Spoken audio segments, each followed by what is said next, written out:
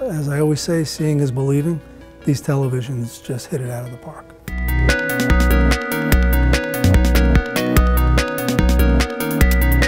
Sony just introduced a brand new line of 4K HDR televisions, an ultra premium line.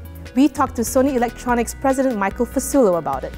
We've introduced 3 televisions today. We call it the Z Series, and they're all 4K Ultra HD high dynamic range televisions, 65, 75, and 100 inch. Really what makes a great picture is when you take dynamic range, contrast, color, brightness, and put it all together. Right? That's what the customer sees.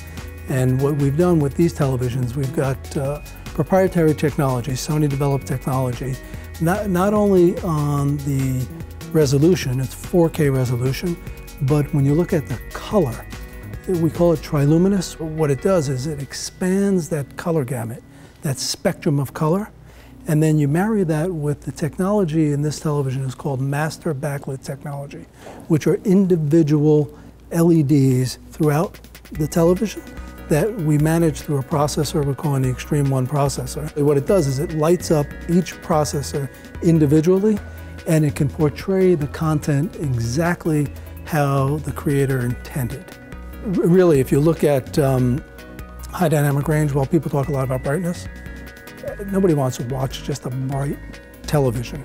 What you want to be able to see is detail in bright settings and detail in dark settings. We'll be launching a 65-inch later in the summer, and that will retail at $6,999, very affordable.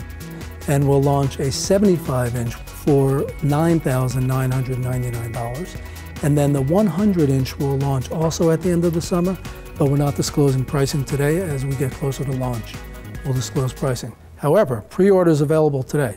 So you can go on and purchase 1, 2, or all. If you think about the longevity of a television, how long you're gonna live with that, and you know, this has all the latest and greatest technology, and by far gorgeous design with greatest picture quality. So we're very pleased. Today's a good day. For more on Sony's announcement, please go to Engadget.com.